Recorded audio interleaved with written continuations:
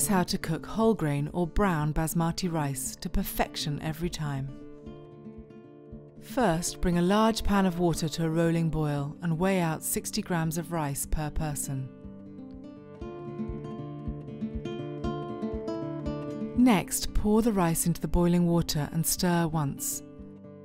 Turn the heat down and leave to simmer for 25 minutes.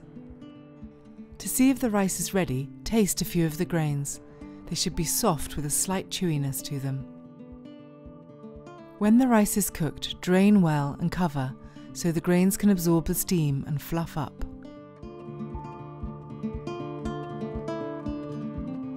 After 3 minutes, lightly stir the rice with a fork to separate the grains.